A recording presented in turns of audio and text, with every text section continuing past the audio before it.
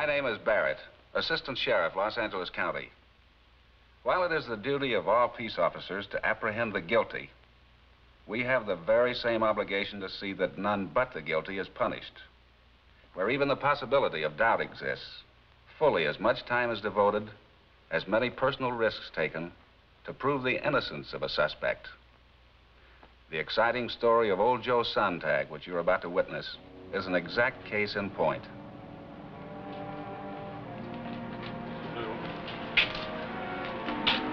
Okay, Joe. Sergeant, I swear I never killed nobody. Honest, I'm telling the truth. I just found that gun last night. Go on, Joe.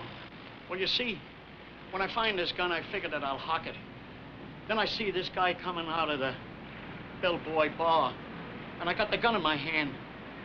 I don't know why I did it, but I stuck the gun in his back and grabbed the wallet. Now, where's the rest of the 22,000?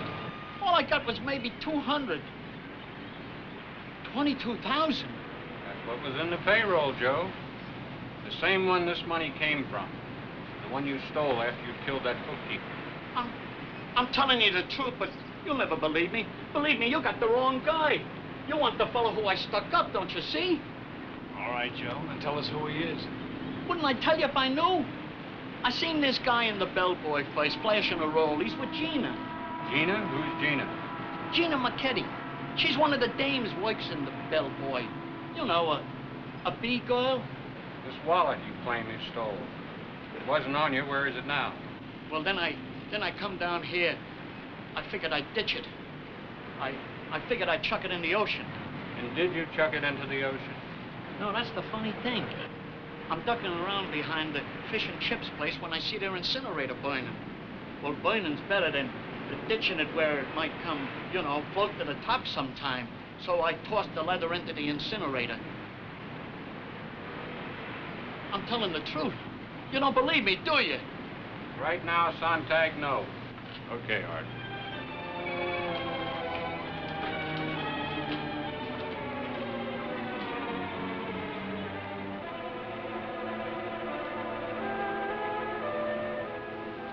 Well, it could have been a wallet once. Could have been a lot of things. But all it is now is a handful of sticky, burned-up nothing. You see, Lieutenant? I told you. Yes, Joe, you told me. But what I want now is for the crime lab to tell me what this is. That's what counts, after all. It took another hour, but with Sontag in custody and Lieutenant Byrne having gone back to the crime lab, Sergeant Zavala found Gina Marchetti, questioned her, tried to have her identify a picture for him in the mug book, then, almost in desperation, escorted the young lady to the pier in the faint hope she might see the man she had picked up last night and point him out to the sergeant.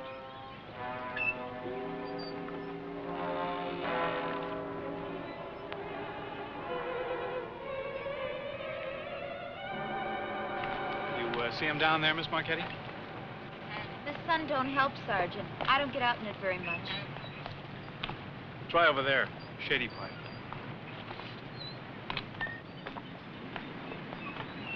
He's wearing one of them sailor suits. I wouldn't know him anyway. Last night, like I told you, he was all dressed up. But you are sure he works down here on the waterfront? Sure, who's sure?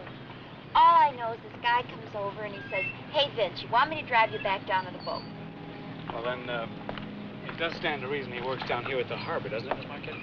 Look, honey, you're the detective. You put two and two together if you want. Me, I just want to get home and get a few hours sleep before I gotta go back to work again. Let's try the other side. If you don't see him there, we'll drive you back home. Well, thank you, Dick Tracy. Say, you ought to do that more often. You're cute when you laugh.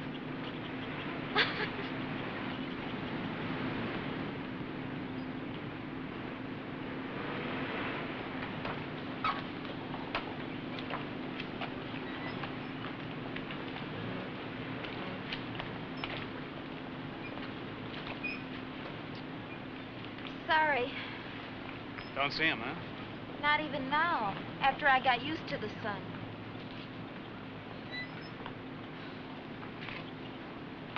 Did you ever think of something? If this guy did what you think he did, he could be on a boat right now, halfway to Mexico. I've thought of it, Miss Marchetti. And I don't like the thought any more than you like being out in broad daylight. Come on, we'll take you home. Okay. Let's go, Wendy.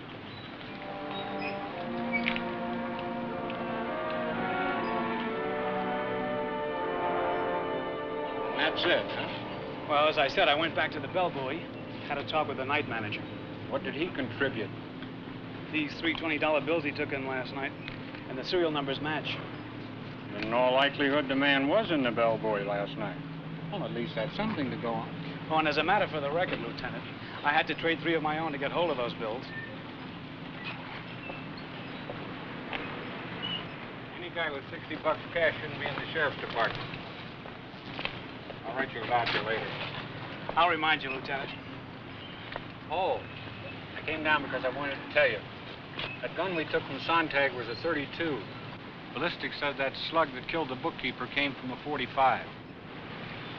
Well, that may make old Joe Sontag feel better, but it won't do much for the bookkeeper.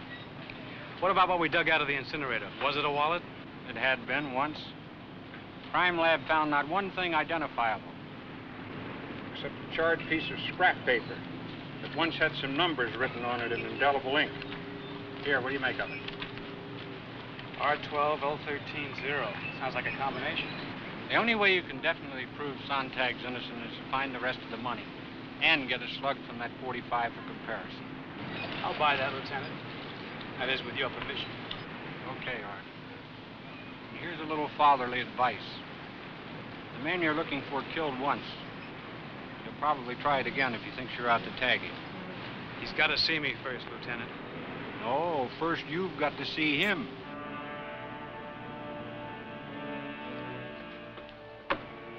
Oh, thanks, Lieutenant, and I don't mean for just the cigarettes. Who'd ever figured that the day would come when Joe Sontag would thank a cop? And believe me, I never forget a favor. Memory, like an elephant. And let's hope that memory of yours will come up with something concrete about this man that'll help you and me and Sergeant Zavala. Hey, that sergeant's a pretty nice fella for a cop. Oh, present company accepted, as they say, Lieutenant. Something on your mind, Joe? I ain't no crybaby, Lieutenant. Pretty rough character, too.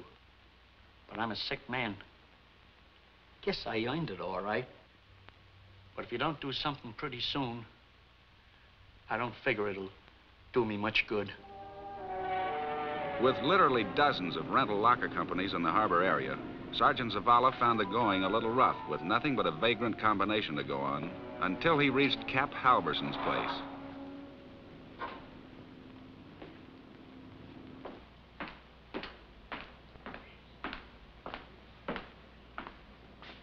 Yep. Do something for you, mate?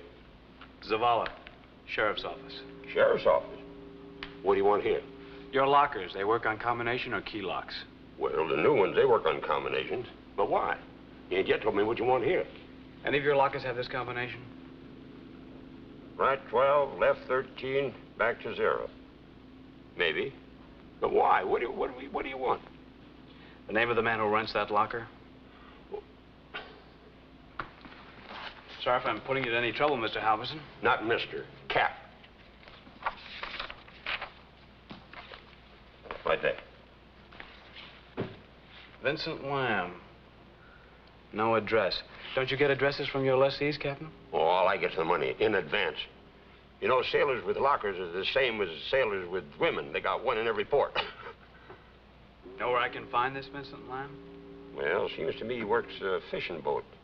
Now, you might ask some of them down the pier. They might know. Before I do, I'm afraid I'll have to ask you to open Lamb's locker for me. But I'll keep...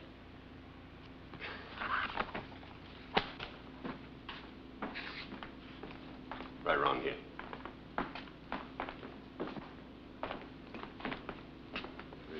Okay.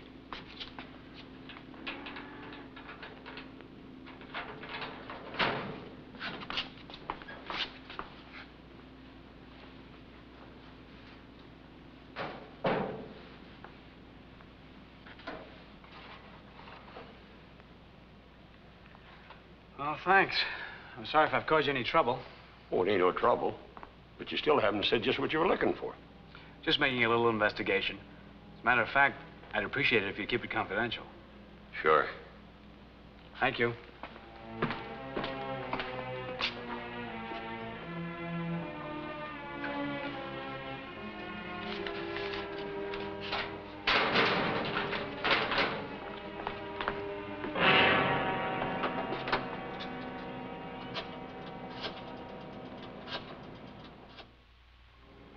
A quick check with the proper authorities revealed that Vincent Lamb did operate a fishing boat, which bore the somewhat pointed name Jezebel.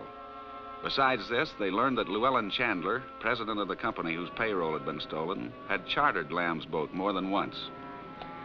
But finding the Jezebel was another and more difficult matter, with the thousands of small craft tied up in the bays and finger-like channels of the harbor. Or as Gina Marchetti had pointed out to Sergeant Zavala, Mr. Lamb could have taken the rest of the $22,000, shoved off, and by now could have been halfway to Mexico.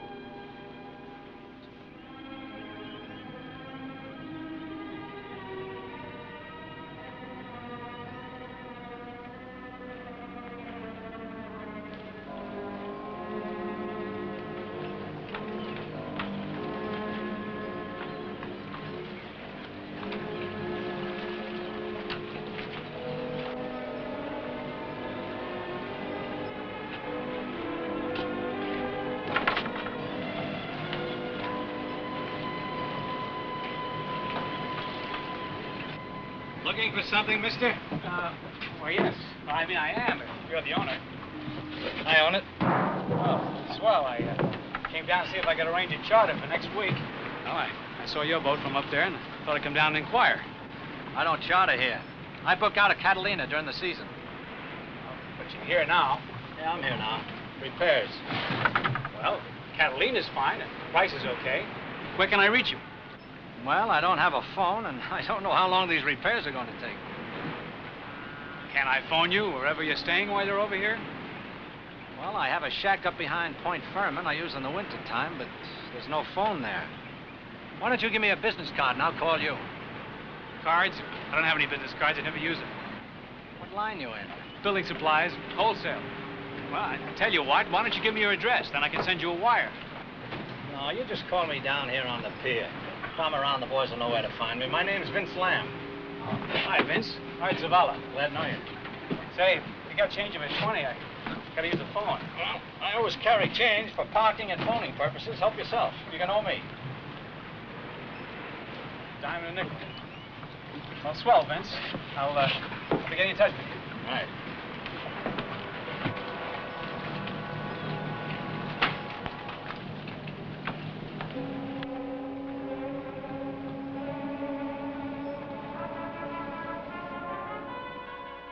Determined to find out where Vince Lamb lived, Sergeant Zavala took the harbor master into his confidence and soon had the address of the place up behind Point Furman, 12203 Palisades Drive. It wasn't too far from the pier, and if the 20-odd thousand in stolen money was there, Zavala would have had a fair day's work.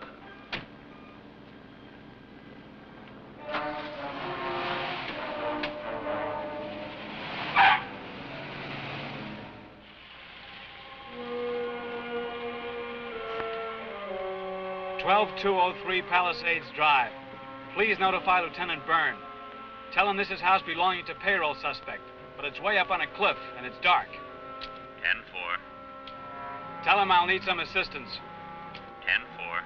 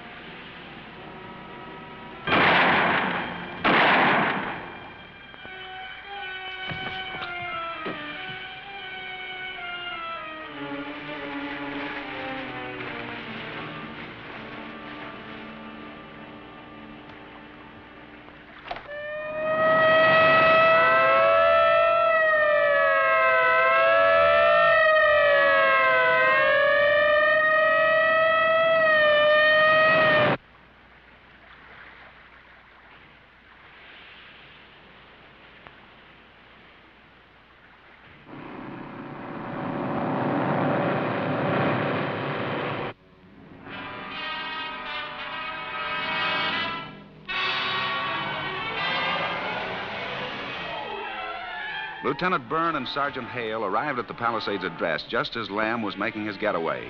They followed immediately. Code 3.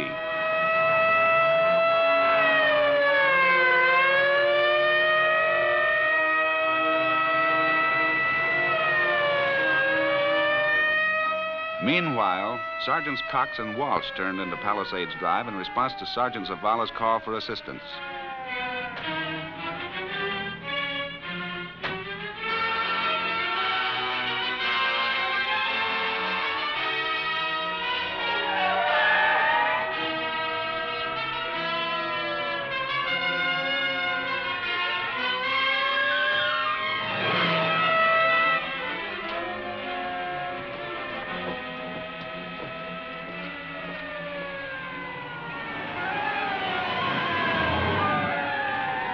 On their way to the harbor, Lieutenant Byrne requested an emergency standby of a United States Coast Guard patrol boat.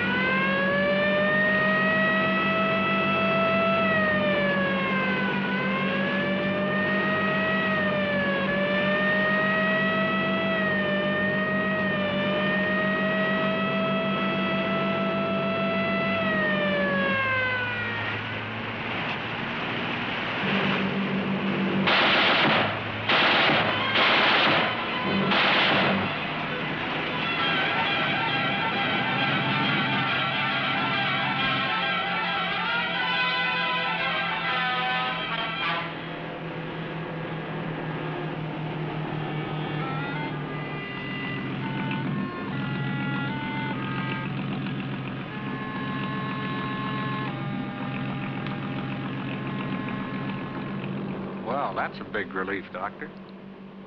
And tell Sergeant Zavala something that should make him feel better. Tell him Lamb was our man. He had the payroll money on him. Uh-huh. Right. Oh, and there's something else you can tell him for me, Doctor. Just say that when I told him to get a slug from that 45 for evidence, I didn't think he'd be fool enough to bring it back for us a half-inch under his heart. Right.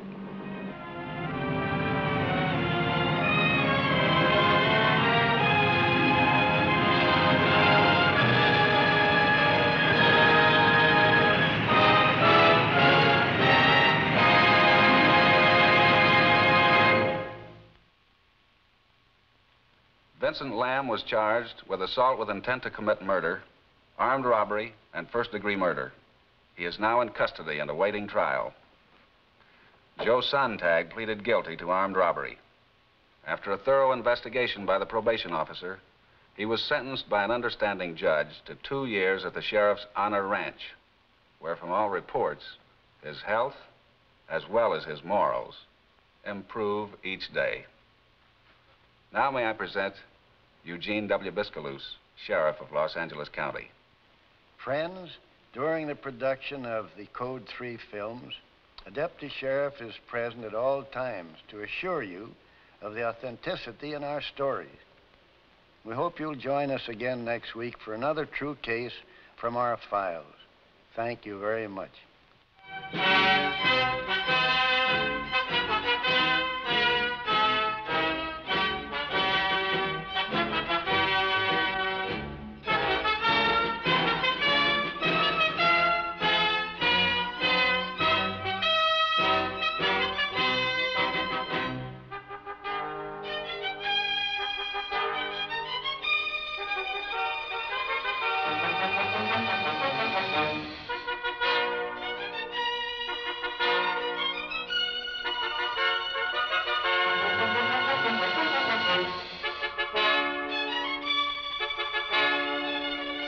Thank you.